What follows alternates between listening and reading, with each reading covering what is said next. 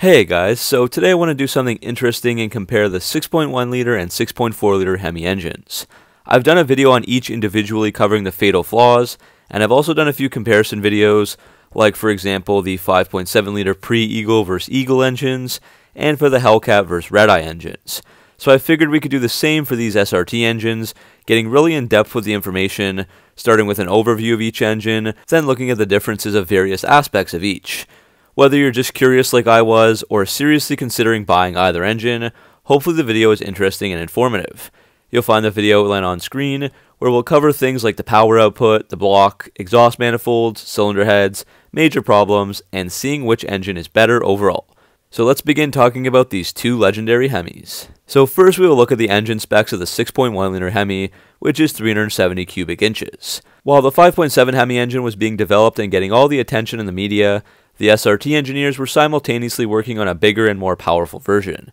The engine first debuted in 2005 under the hood of the Chrysler 300C SRT8, and that stuck around until the end of the generation in 2010, also finding its way into the 2006-08 Dodge Magnum SRT8, 06-10 Dodge Charger and Jeep Grand Cherokee SRT8, and finally the 2008-2010 Dodge Challenger SRT8. In the passenger cars, it made 425 horsepower, with 420 horsepower in the Jeep, at 6,200 RPM, and 420 pound-feet of torque at 4,800 RPM in all. Now over to the 6.4, also known as the 392 for 392 cubic inches, or by its codename Apache.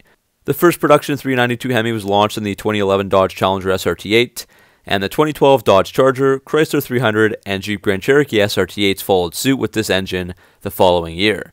That first generation from 2011 to 2014 had an output rated at 470 horsepower and 470 pound-feet of torque. From 2015 and onwards, all the 2015 to present Charger and Challenger RT Scat packs and 2015 to 2018 SRT 392s came with this engine, and the output was raised to 485 horsepower and 475 pound-feet of torque. The engine was also available in a lot of other vehicles, like the 2018 to present Dodge Durango SRT, the 2015 to present Chrysler 300 SRT overseas and 2023 300C, the 2015 to present Jeep Grand Cherokee SRT, the 2021 to present Jeep Wrangler Unlimited Rubicon 392, and the 2022 to present Jeep Grand Wagoneer and Wagoneer Ls. It's also worth noting that starting in 2014, some Ram trucks like the 2500 and 3500 heavy duties began offering a truck version of the 6.4 liter. I will not talk much at all about this truck version today, as this video is already going to be very long, but I did make an SRT versus truck comparison video, so check that out if you're interested in the top right corner. Along with the engine, the other major factor is the transmission that gets paired with it.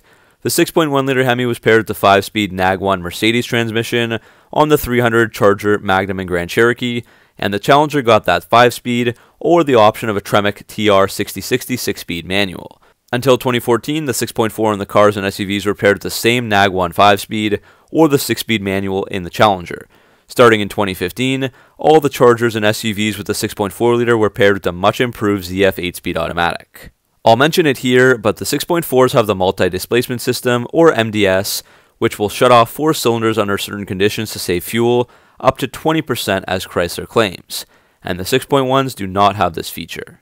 Shifting over to performance, vehicles with the 6.1 liter Hemi were no slouch. The officially released performance times will vary based on the vehicle, but typically these cars could do 0 to 60 in between 4.7 to 5 seconds, and the quarter mile in 13.2 to 13.4 seconds. The Grand Cherokee SRT8 was quicker to 60, doing it in 4.4 seconds thanks to the all-wheel drive getting it off the line faster.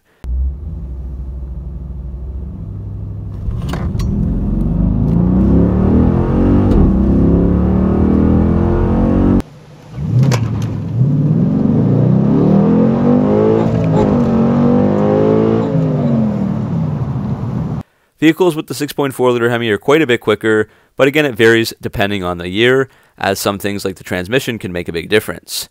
The first gen of the 6.4s for the cars saw 0 to 60 times around 4.4 seconds, and a quarter mile around 12.9 seconds, so that's roughly half a second faster for both over the 6.1 liters. More recent Scat Pack models have 0 to 60 times between 3.9 to 4.2 seconds, with 12.5 to 12.6 second quarter miles, so there you're looking at around 1 second faster than a stock 6.1, thanks in part to the 8-speed transmissions. The Durango and Grand Cherokee have similar times to the cars, So it seems like the increase in the weight and the all-wheel drive will kind of cancel each other out.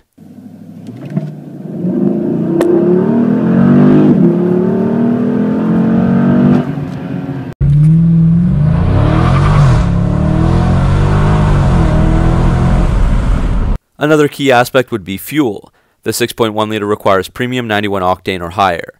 Gas mileage is rated at roughly 13 city, 19 highway, and 15 mpg overall for the 4-door models, 14 city and 22 highway for the Challenger, and 11 city, 13 highway for the Grand Cherokee. The 6.4 also needs premium fuel, but the gas mileage has greatly improved. The car models are rated around 15 city, 24 highway, and 18 mpg overall with the 8-speed, and bump all those figures down by 1 mpg with the 5-speed. So that's a solid improvement of 15.4% in the city, 26.3% on the highway, and 20% overall when compared to the 6.1. The SUVs like the Grand Cherokee also improved to 12 city, 18 highway with the 5-speed, or 13 city, 19 highway with the 8-speed. So alongside that 8-speed transmission, the main reason for the better efficiency would be the MDS feature, especially on the highway. Next we move on to the engine block. The 6.1 is based on the 5.7 liter, but the cylinders have been bored out an additional 3.5 millimeters to get the increased displacement. That means a 4.055 inch bore and 3.579 inch stroke. The engine speed increases here to 6,400 RPMs. The 6.1 blocks are cast iron and painted in Hemi orange. While that does pay homage to the iconic 426 Hemi engine, its main function was to help differentiate 5.7 and 6.1 blocks during assembly at the Saltillo engine plant. These blocks also have 6.1 liter cast on the driver's side of the block above the oil pan rail. The 6.4 blocks have a 4.09 inch bore and 3.72 inch stroke, with the 6.4 liter rating cast above the oil pan rail. Just like the 6.1, the blocks on the cars and SUVs are painted in orange and machined and assembled at FCA's Saltillo engine plant in Mexico. The truck blocks are painted black instead, so that's an easy way to tell the difference. The trucks also got a thicker block known as the Big Gas Engine or BGE, and either BG or BGE was cast on the side or back of the block. Chrysler began quietly using these in all the 6.4 powered vehicles in 2017 and 2018 because they're stronger with better casting and increased cylinder wall strength. Now we move to the camshaft and cylinder heads.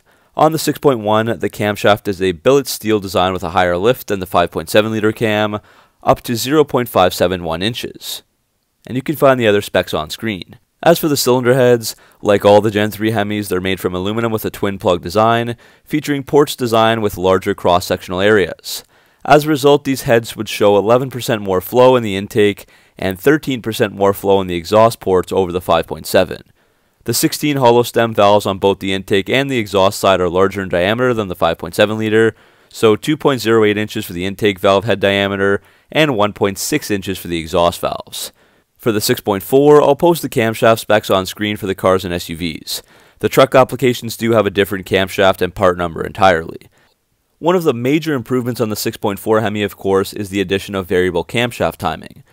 So this will change the valve timing by rotating the camshaft slightly from its initial orientation, and that results in the camshaft timing being advanced or reduced. And then the PCM adjusts the camshaft timing depending on certain factors like engine load and RPM.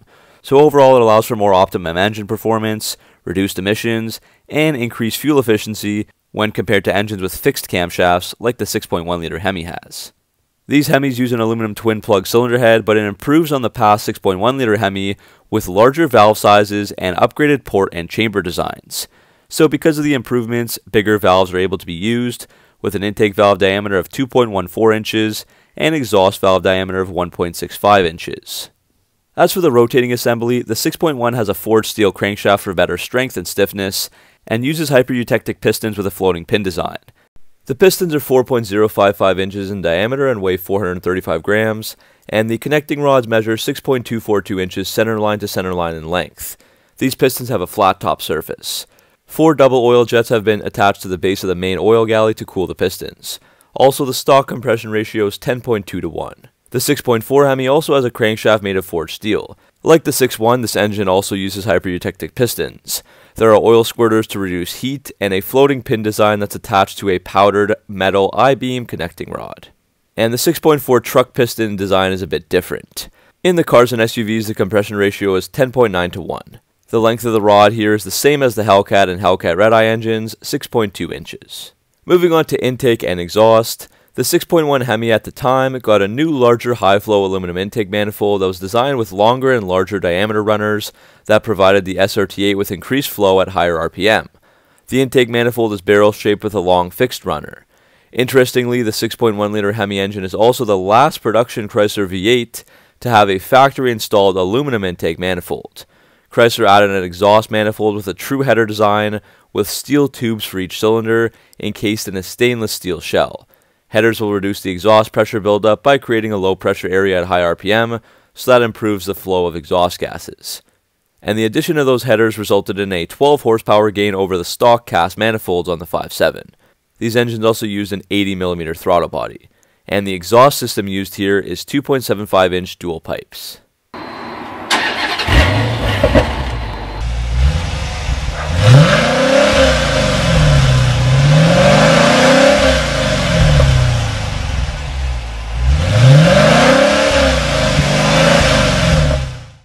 As for the 6.4, the intake manifold here was a big change from the previous 6.1. While that engine had an aluminum long runner intake manifold, the 392 in the passenger cars uses an active intake manifold that's made from black composite plastic, but the one thing it doesn't have is that visual effect, like the cast aluminum on the old SRTs. By that I mean that aluminum manifold just looked better. But the 6.4 manifold does have an upgrade, as it has an active runner feature that electronically varies the intake manifold's runner length for optimal horsepower and torque. So essentially what you have here is an intake with two different routing paths for air, shorter or longer. And by having this dual path intake, you can then tune the intake to be effective over the entire power band. To show how this active intake manifold works, the picture above shows the switch closed, so the incoming air takes the long path around the runner, which is better for low to mid-end torque. And the bottom shows the switch open, so the incoming air takes a shortcut from the center area, reducing the airflow restriction, which is better for top-end power. And to help get that air in, there's a front feed 45-degree side-mounted 80mm throttle body. As for the exhaust manifolds, this engine uses a tubular, free-flowing exhaust manifold that's similar to shorty headers. And the exhaust system used is the same diameter as the 6.1 with 2.75-inch piping. One important note is that the Grand Cherokee and Durango models have a more restrictive cast iron exhaust manifold design due to the all-wheel drive drivetrain of those SUVs, so that's why the engine output is slightly reduced to 475 horsepower and 470 pound-feet of torque.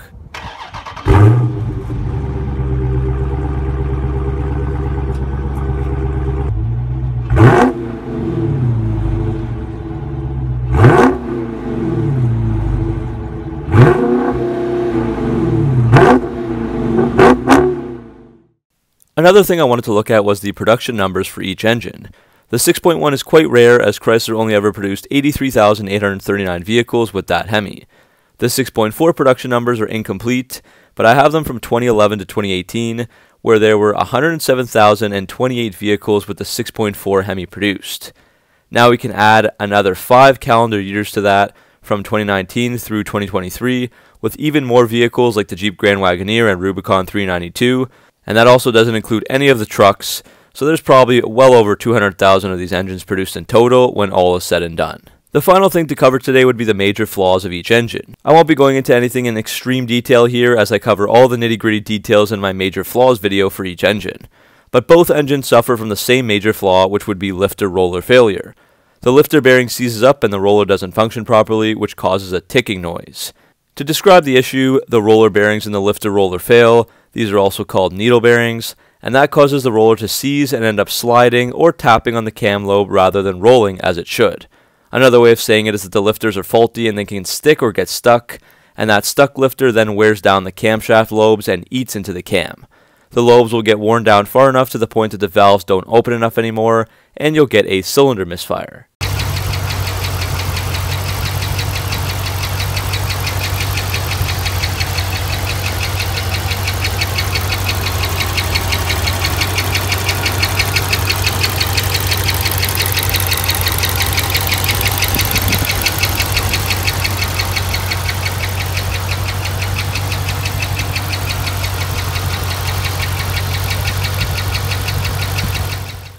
To go just a bit further into the explanation, inside the roller there are needle bearings, which you can see on screen.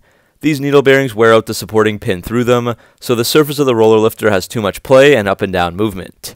That causes more needle bearing damage, and they will eventually fail and drop down far enough that the sides of the bearing will contact the cam lobes as the roller partially recesses into itself. This issue will require lifters and camshaft replacement, about a $4,000 to $5,000 job at a dealership. And this seems to affect pretty much all the naturally aspirated Hemis, including the 5.7, 6.1, and 6.4, but it doesn't really seem to happen all that often on the 6.1 Hemi. There are many more reports online and also in engine shops that I've been associated with regarding the 6.4 liter, but part of the reasoning for that could be a numbers game. As we discussed, there are more 6.4 liter Hemis made than there are 6.1s. The other issue, it's not really a flaw, but I still wanted to just discuss it, would be that both the engines are not reliable with boost with the stock internals. You'll have to forge them. So this could be a problem for some who look for ways to upgrade their vehicles and achieve quicker and faster performance times, and usually going with forced induction systems is a popular option there. So on both, the rods and pistons are unable to withstand a lot of boost safely, with the weak point being the hyper-eutectic pistons that both the engines have stock. So if you go above a moderate boost, so let's say above 5 to 6 psi, the engine will become a ticking time bomb. Finally, if you ask me to choose which engine was better, it's a tough call. The 6.4 has better performance every day of the week, even if you have the 5-speed auto, but with the 8-speed, you are around 1 second faster both 0 to 60 and in the quarter mile, which is a big improvement over the 6.1.